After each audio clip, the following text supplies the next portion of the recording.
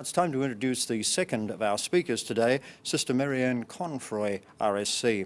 She initially completed a Bachelor of Arts in Melbourne, postgraduate studies at Boston College and Harvard Graduate School of Education, and a PhD in Theology and Education from Boston College. She's a Professor of Practical Theology at the Jesuit Theological College and a past President of the United Faculty of Theology in Melbourne, Australia. She's a visiting professor at the Institute of Religious Education and Pastoral Ministry at Boston College in the United States, and she has been a very influential figure, I guess, in furthering study of spirituality here in Australia and further afield. She's with us through this presentation to talk to us on a couple of different levels, and first up, to look at the baptismal call to holiness. We welcome now Sister Maryanne Confoy. Thanks, Mark. And thanks to you, Broken Bay Institute, and especially to Bishop Michael for that talk we've just had. And just recently, Ladislaus Orsi, a special expert at Vatican II, when asked about his understanding at this stage of Vatican II, said it was as if a tsunami of the Holy Spirit had swamped us and washed away all the documents that had previously been prepared by the Curia, and new understandings were opened up for everybody.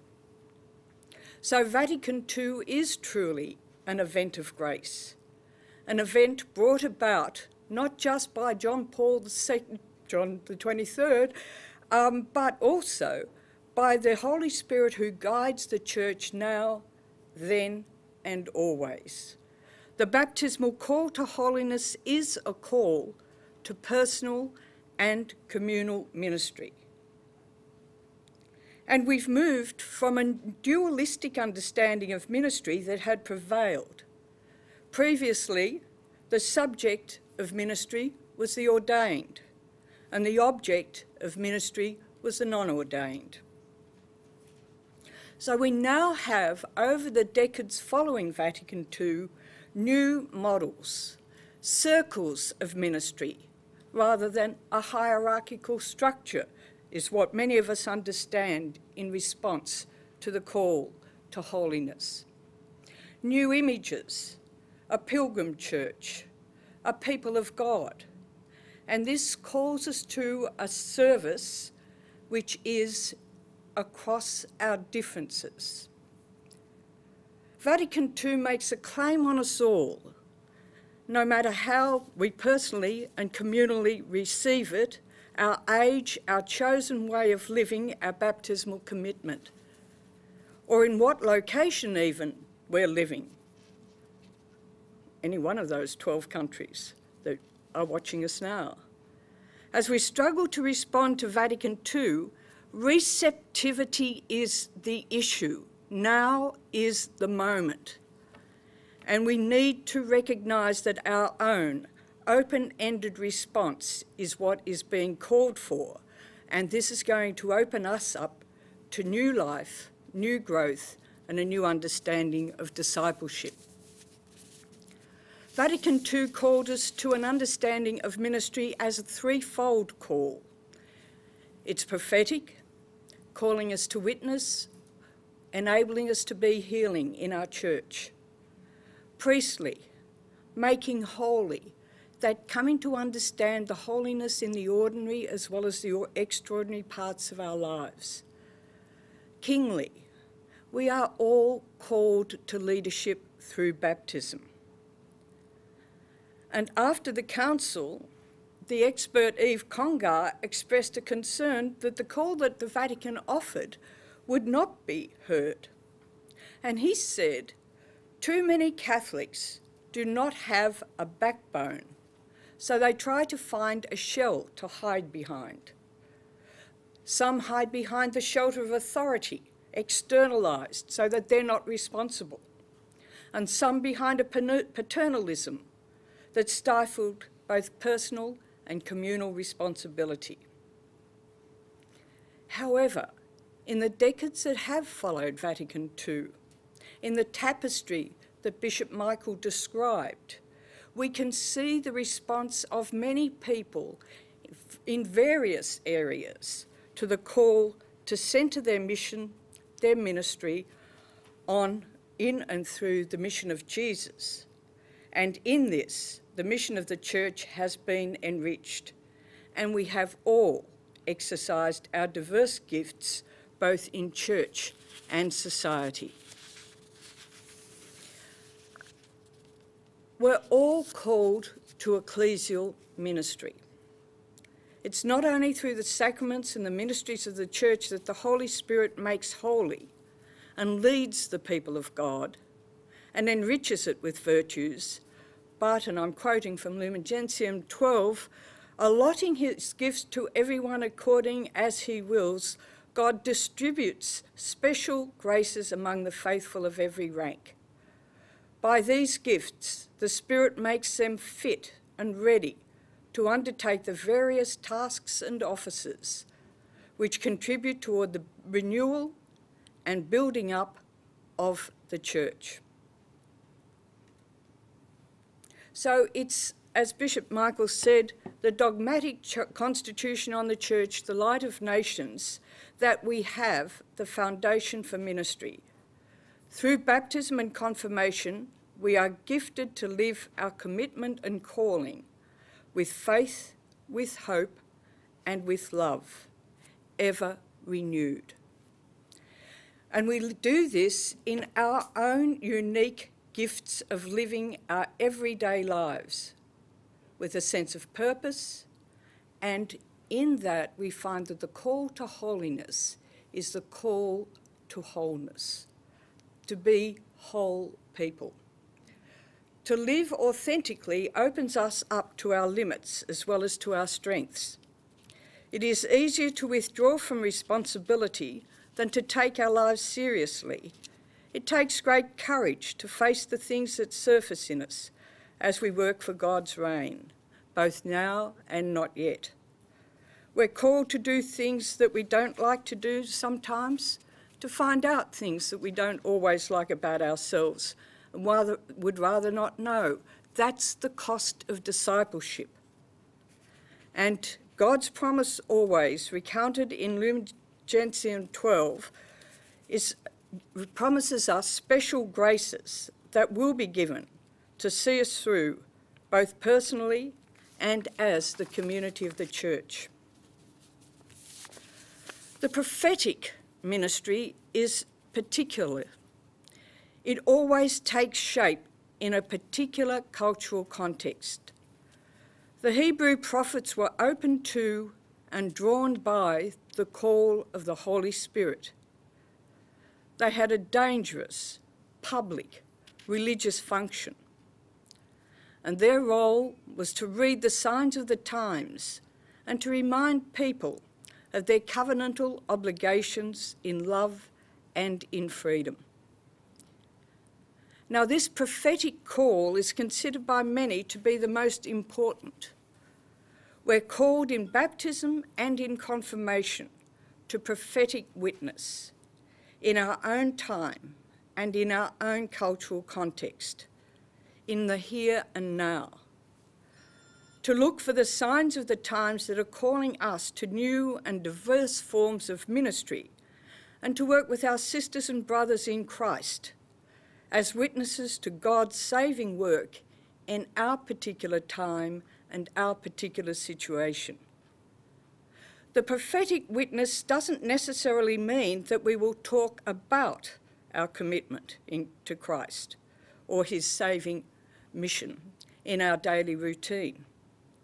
What it does actually mean is that as family, friends, co-workers, in our conversation with them, with each other, as they see us struggling to make meaning out of situations that seem to be void of meaning, as they see us struggling to live with purpose, as they see us facing some raw human sufferings, our struggles, our steadfast courage to keep going, and our continued belief in goodness and the value of life, in that they will see the living Christ in us and in our communities.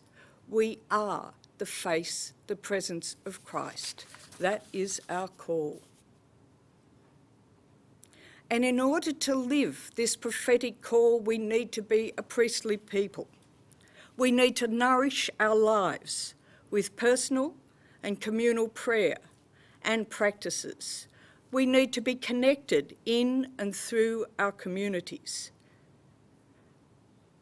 The assurance of God's love is real in the priestly vocation. It's an assurance in which Jesus brought to people a means of healing, of bringing to the fullness of living and loving. So authentic holiness is found in being open to the invitation of the Spirit of God's love in our everyday lives. It's a call to authenticity. It's not always the call that was expected. Remember the two tax collectors who met Jesus. Levi became Matthew, was called to be a disciple, one of the special 12. Zacchaeus, another tax collector, was called, and he came to change his life, but he wasn't called to be a disciple. He was simply called to keep living his life in the faithfulness of its own trajectory. So each one of us has the call to the priestly ministry of living our yes to God in and through the lives of ordinary holiness, of connectedness to all people in the ways we experience that connectedness. And Gaudium et Spes, the Church in the modern world, an extraordinary Vatican II document, reminds us in the opening sentence that the joys and hopes, the griefs and anxieties, especially of those who are poor and afflicted, in any way whatever, these are our griefs, our anxieties, our joys, and our hopes. This is the call that we have, a call to grow in authenticity, a lifelong task, our living yes. And the third call is the call to king, the kingly call, the role of leader.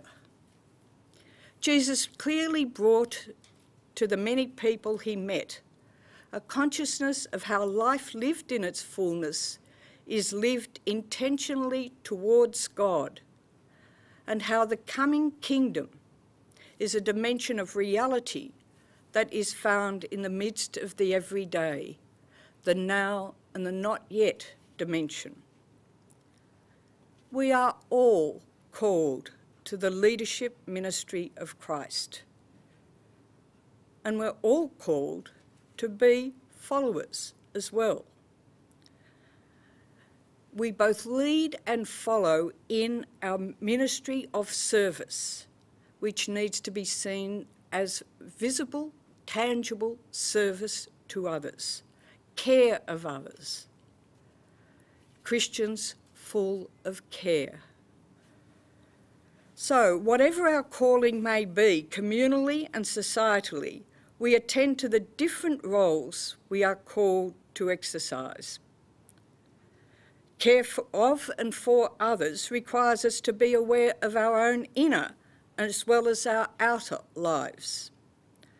We can't be living compartmentalised lives, operating on one level with one group of people, operating on another with another group of people. We need to come together.